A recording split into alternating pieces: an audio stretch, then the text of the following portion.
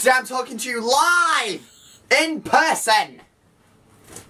Hello everybody, FunReviews here, and this video is way overdue. Today I'll be reviewing LEGO Star Wars The Force Awakens. So, let's not waste any time, let's jump right in to LEGO Star Wars The Force Awakens.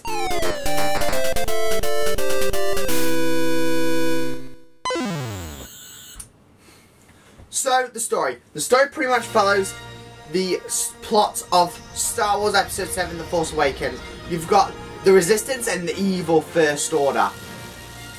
The First Order and the Resistance searching for a map to Luke Skywalker, the last Jedi, after Kylo Ren slaughtered them, with help of Supreme Leader Snoke. They're also building a super weapon, of course it's Starkiller Base, in order to wipe out the Resistance once and for all.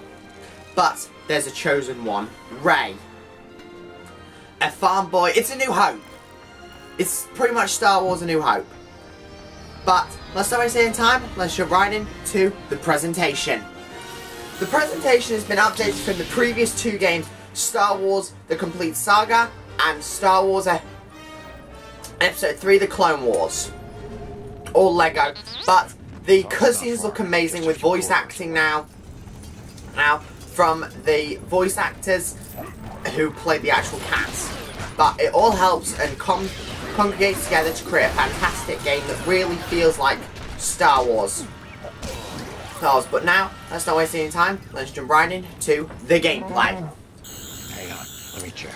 So, the gameplay. The gameplay is pretty much the same LEGO style we've seen throughout pretty much every LEGO game ever. Collect studs, build things, fight enemies, kill them. But there's also an open world aspect, or an open galaxy aspect.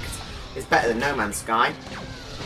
You can collect all different characters throughout the world, get the LEGO bricks and all the different stuff in order to pretty much 100% complete it.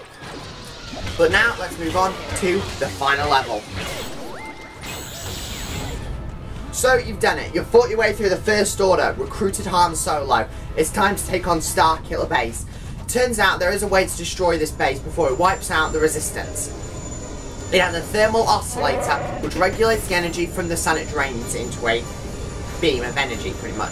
If they can destroy that thermal oscillator, then the Resistance fighters can move in. So they do it, but unfortunately it's at the cost of Han Solo. And then we move along. Let's go home. We move past it. We move on, destroy Starkiller Base, face Kylo Ren, defeat him, and then go find Luke Skywalker with the help of R2-D2 and Chewbacca.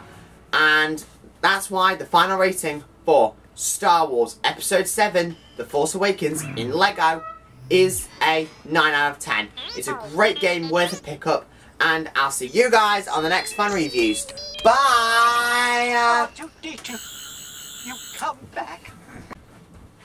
Hey guys, thank you so much for watching this episode of FunReviews. If you enjoyed it, click here to subscribe, click here to watch more videos, and click here to check out Demi Louise, Arctic and Dragonfire Games. And I'll see you guys on the next FunReviews. Bye bye!